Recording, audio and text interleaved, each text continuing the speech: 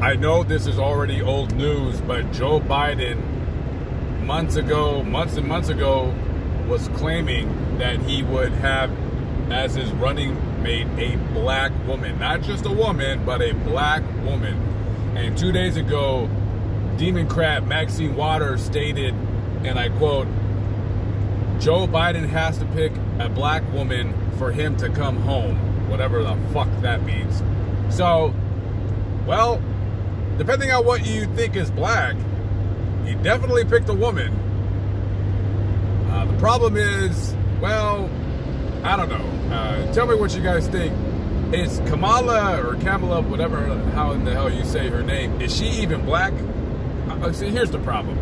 What is black? Like, seriously, what's black? What does black mean? You know, back in the old days, if you had just a little bit of black blood in you, white people weren't fucking with you. They'd take your ass like, oh, you know, you go over there, you're black. No, you can't stay over here. And, you know, the black folks would be like, oh, yeah, you know, come on. Hey, come on over here, you're black. You know what I mean? Even though a lot of them didn't want to really deal with the light-skinned Negro back in the 1890s and 80s and so forth and so on.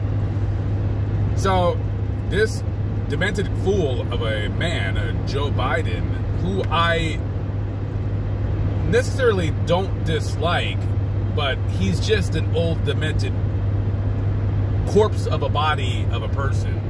This guy is not long for the earth. He can't rationalize any kind of argument that he says. He often trips over his own words and gets lost in stories. It's just like, he's like one of those old men. He's like that old man character from The Simpsons, the one that would sit down and every now and then he'd tell Bart and Lisa a story and it's getting all confused and they're looking at him like, what the fuck is wrong with you? That guy is that old character.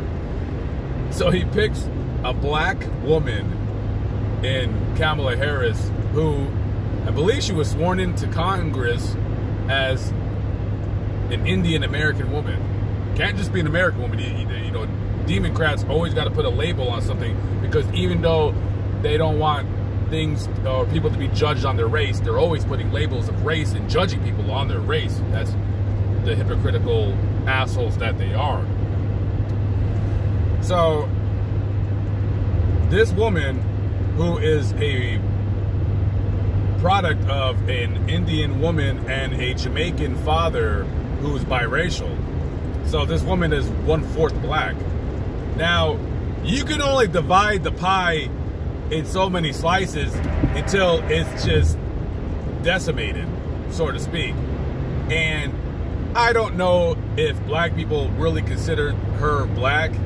I think black people don't know it because she does kind of have her father's nose, so her nose is a little bit wide set, a little bit. So she looks black because of that. But if black folks start looking this woman up and realize that she's only a quarter black, I don't think people are going to accept that. First of all, there is absolutely no energy in the Democratic Party. You know, I know some of you guys that watch my channel, you're Democrats, and to that I say you're fucking wrong. And who is going to want to go out and vote for this clown? I mean, it's just going to be another 2016 where nobody shows up to the polls. I actually believe that Trump is going to win even more by a landslide than he did against Clinton. There's no energy. Nobody cares. Kamala Harris is the absolute worst vice president pick probably ever, or at least since Sarah Palin.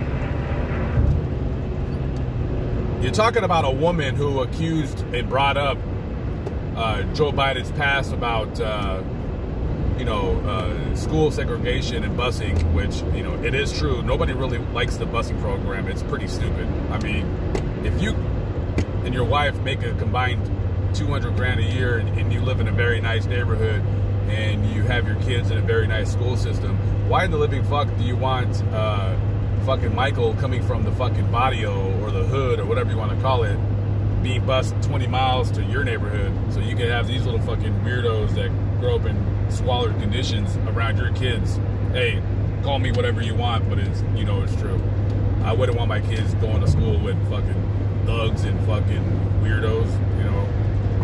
Anyways, so yeah, he was against the busing program, which, you know, I would be too. And to me, she is just not the black woman I thought that he was going to pick. I don't consider her black. It gets to the point of like where people like that are black purposely, or particularly when they're a mixed race, when they say like, oh, I'm black, and then they try to change the meaning of what black is into more of a lifestyle than an actual construct of what your race is. And, you know, in my personal opinion, she's not black. She's multi-race. She's mixed with black. She's also mixed with white, and her husband is white. She doesn't fit the mold, and I think a lot of people, when he picked her, because when you pigeonhole yourself to where you can only pick a black woman as a running, you're really just confining yourself to a very limited amount of prospects. And at the end of the day, we all know Joe Biden is not going to fulfill his full term of presidency if he gets elected, which he's not.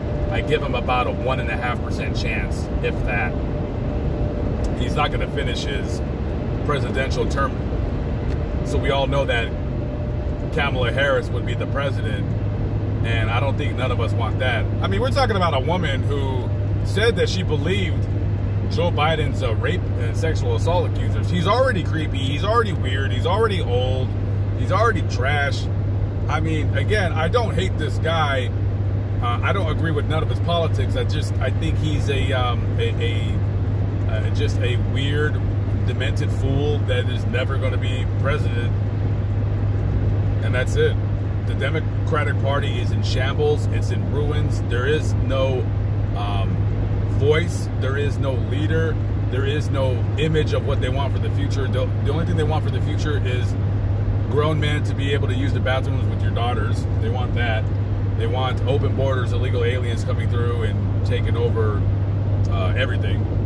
They want to give away free shit to people. All this kinds of nonsense and crap, and I don't really care for it. So, anyways, long story short, she's not black. He failed in that. They're going to lose by a landslide. So don't worry, guys. Trump 2020, make America great again, keep America great. And we'll have another 4 years of a great presidency. And then after that, we're going to have the next, I predict, it's going to be a very dark time in our country, the next 12 years after Trump is gone. It'll be into the 2020s, into the 2030s. So batten your hatches and hang on tight. It's going to be a bumpy ride, kids.